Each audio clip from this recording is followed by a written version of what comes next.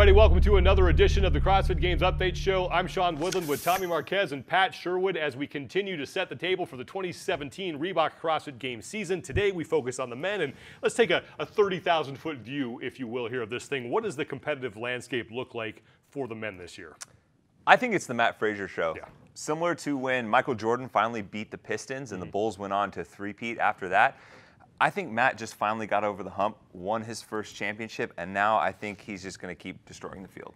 We tend to talk about whoever's making the news, right? So if you guys out there are getting sick of us talking about Fraser, other male competitors, give us something to talk about. I want to see somebody rise up and push him around. Yeah, and not that we need to be reminded, but let's just take a look back at how dominant Matt Fraser was in 2017. We had 27 scored events last year from the Open to the Games. Fraser was in the top 10 in all but 6. He won 5 events at the East Regional, and he had the Games Championship wrapped up with 1 event still to go. So the question is, who can beat this guy? At this point, I think the only person that can beat him is Ben Smith, and that's only if Ben Smith is 100% healthy and has a flawless run at the Games similar to what he did in 2015.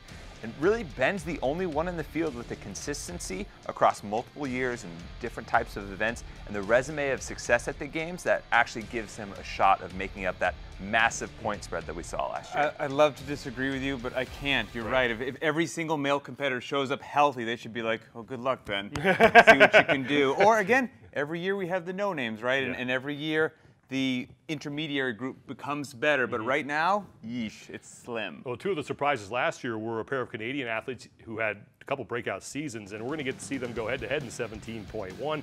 Talking about Patrick Vellner and Brent Fikowski. Vellner finished higher in the Worldwide Open. Fikowski had the better regionals, and then at the Games, Vellner wound up on the podium by just 2 points. So when you look at these two, a lot of promise here. What are their prospects for 2017? I like Fikowski a lot. I think he's a very exciting individual, both on the field, and he gives great interviews as well. So close to the podium. I mean, think about this. Your rookie year at the Games, you just want to survive. He had 4 first-place finishes where he beat every other competitor out there. However, he also had a 30th, a 33rd, and a 39th. So luckily he had the home runs to offset that. If he wants to be in the conversation continually, he needs some more consistency. And I think when it comes to Patrick Vellner, I think it could be another podium year for him. If you just look at how consistent he was across the board.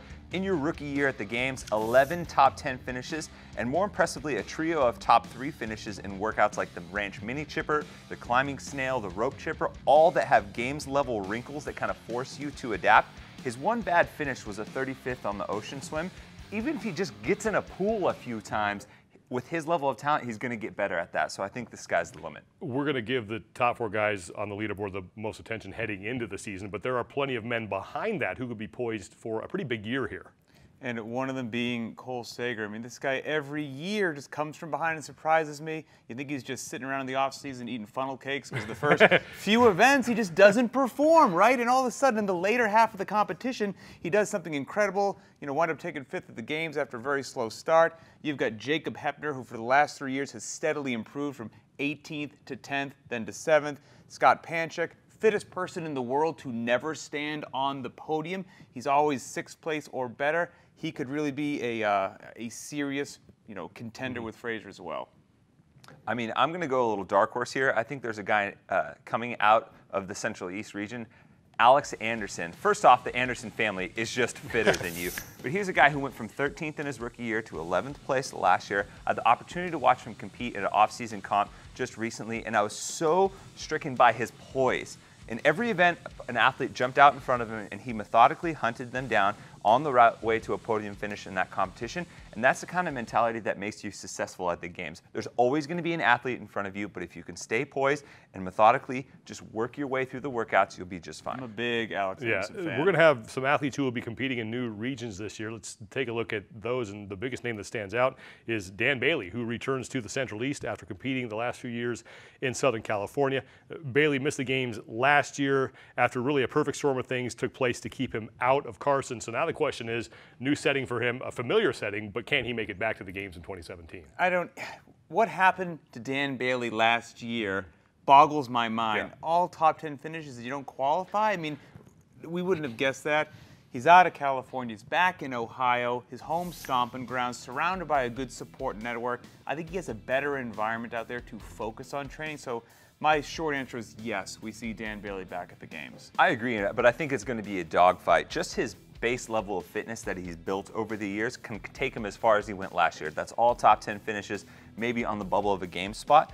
The difference this year, I think, is execution for him. Being able to have every single workout perform the way he expects to and the way he game plans for it. And I think with those lifestyle factors getting taken care of, that'll be much more likely. He's not getting any younger either. That's true. You know? Well, it's going to be fun to watch all these things play out. But remember, we have to start with the Open before we can even get to regionals and the games. And of course, the Open begins on Thursday, just a couple days away. 17.1 will be announced live from Montreal. We'll also have a presence in Paris. You'll get coverage from both of those venues. We will have a live pre-announcement show. We'll be on the game site. We'll be on YouTube. We'll be on Facebook Live. We're going to have the cool down show presented by Arasti. And this year, we're kicking Roe versus Boz up a notch. It will be on Facebook Live, but we will have the full power of our broadcast forces behind that. We will have play-by-play and color. Nice. We will have graphics. We will have some special guests. That's going to be a lot of fun to watch. Definitely looking forward to seeing if Roe can make up for the sweep in 2016. That's going to do it for us for today. For Tommy Marquez and Pat Sherwood, I'm Sean Woodland. Back tomorrow to take a look at the other divisions in the 2017 Reebok CrossFit Games season.